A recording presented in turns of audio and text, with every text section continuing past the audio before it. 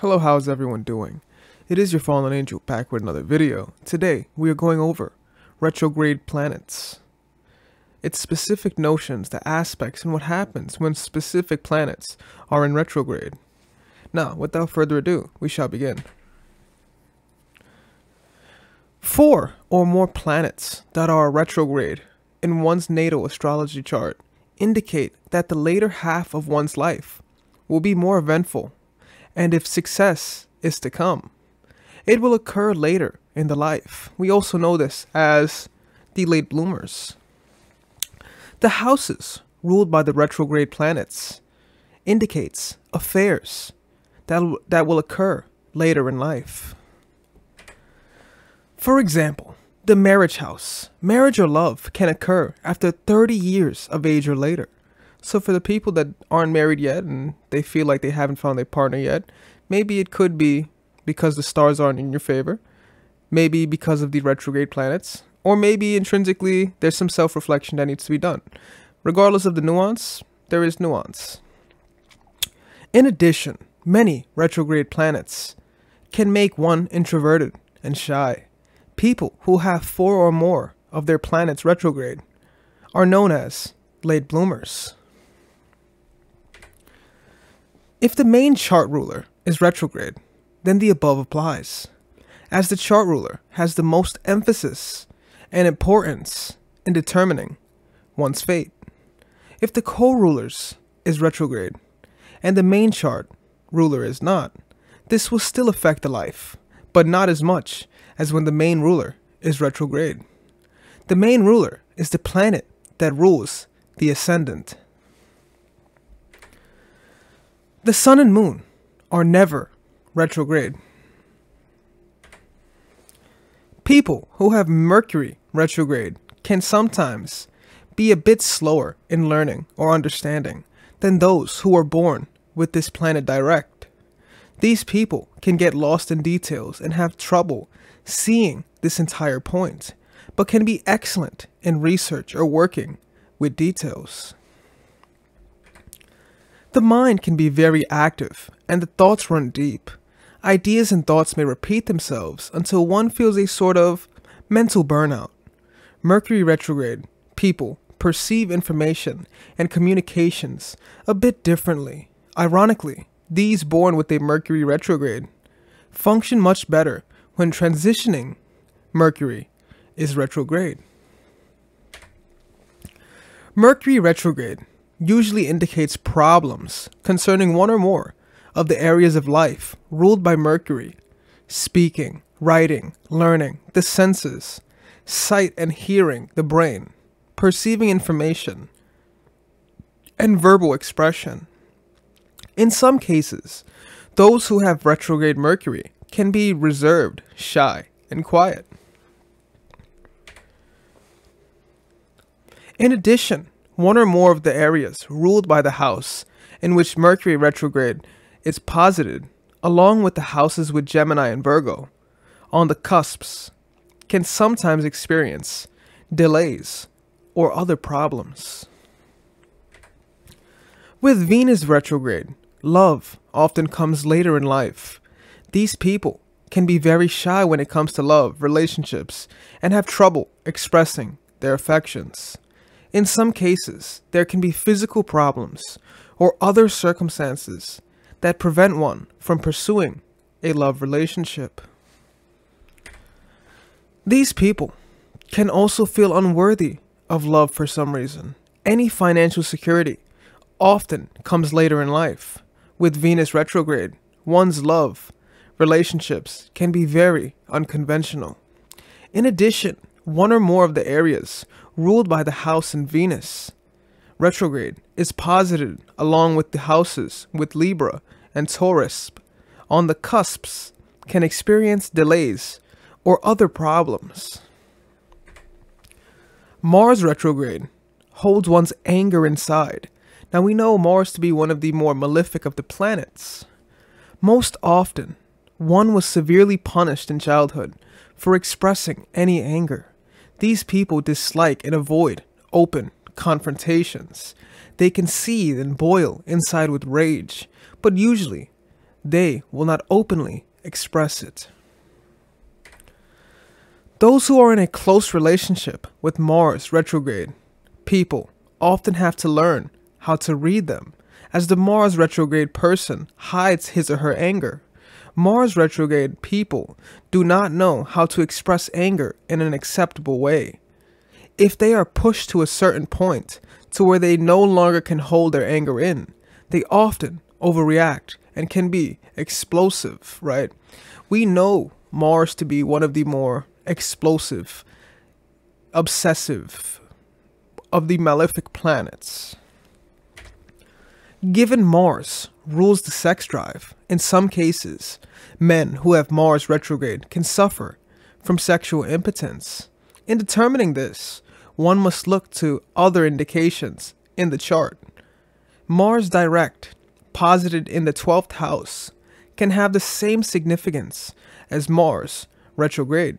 If Mars retrograde is in Pisces, Libra, or in hard aspect to Saturn, the effects of expressing oneself are even more difficult and or restricted. I have seen a case where Mars was both retrograde and posited in the 12th house. The one with this had serious psychological and sex problems, but there were also other supporting aspects for this in his chart.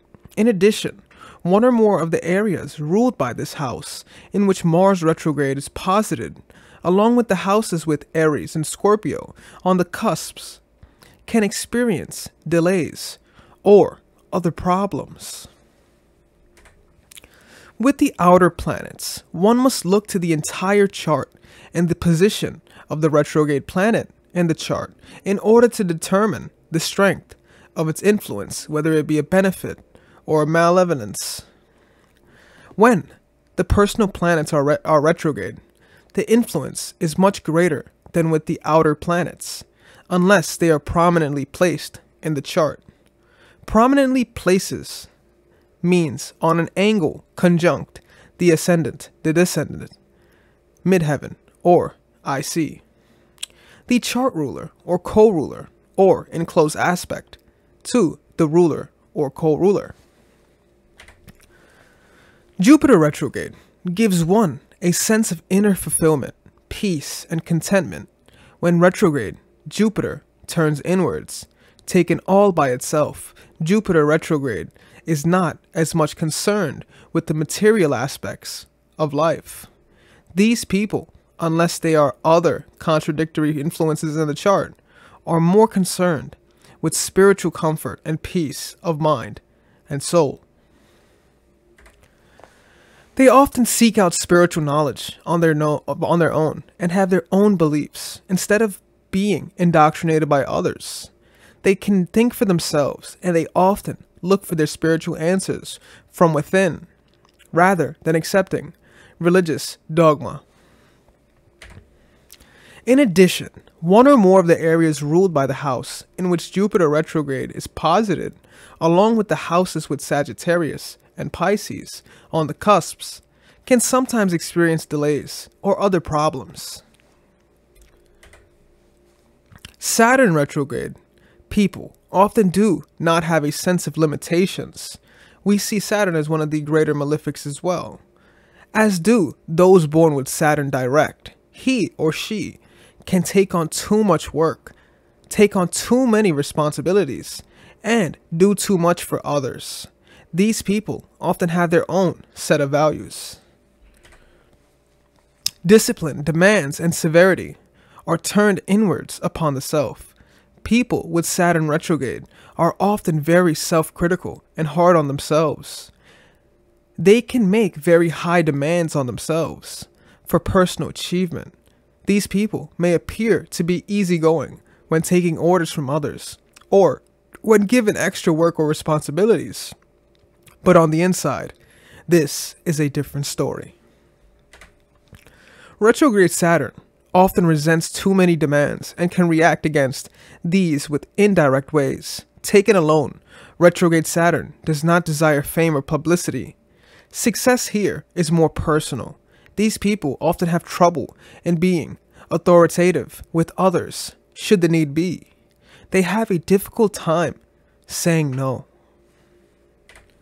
Saturn retrograde is often hard on one's self-esteem, but be sure to look to other placements in a chart regarding this tendency. In addition, one or more of the areas ruled by the house in which Saturn retrograde is posited, along with the houses with Capricorn and Aquarius on the cusps, can experience delays or other problems. Uranus retrograde indicates the need for freedom and rebellion is very pronounced. When retrograde Uranus gives a strong sense of intuition, especially if there are other placements in one's chart supporting this. Outwardly, people with Uranus retrograde may seem to conform, but they are very original and unconventional on a personal level. These people are often high-strung. They will hold stress inside until suddenly they explode and overreact, going to emotional extremes. There is a strong tendency to exaggerate things. Uranus retrograde influences one to look for guidance from within, rather than seeking answers outside of oneself, but seeks to reform and overthrow what is already established in the outer world. These people can feel alienated from others, and quite often, they do not fit in with society. In childhood, Uranus retrograde people frequently felt stifled in expressing their individuality, and as they mature, they have a tendency to take things to the extremes. In addition, one or more areas ruled by the house in which Uranus retrograde is posited, along with the house that has Aquarius on the cusp, can sometimes experience delays or other problems. Retrograde Neptune gives a very, very rich imagination and a fantasy life. There can be much inner confusion. The psychic and intuitive abilities are usually very well developed. These people can have a strong escapist tendencies with a strong susceptibility to abusing drugs and alcohol. With this strong use of their imagination, this right hemisphere brain, it's almost overpowering at a point that they want to escape, right? That is also what we see with many influences with the stars and the planets, is escapism. And it's very strong with retrograde Neptune. When retrograde Neptune gives extreme sensitivity along with a sense of idealism or perfectionism, with retrograde planets, the energies of the planet are turned inwards. These people may oftentimes live in their own fantasy world and withdraw from the outer life. The house that contains Neptune, along with the house where Pisces is on cusp, can experience delays or other problems.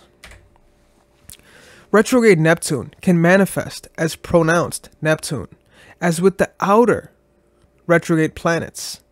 One must look to the position in the chart to determine the strength of the retrograde influence. Retrograde Pluto gives a pronounced inner intensity, along with a sense of aloofness. These people are usually very secretive, and very few, if any, get to know them on a personal level. There can be cases of extreme repression and emotional extremes, along with compulsions and feelings of isolation. This is the either or do or die type of individual.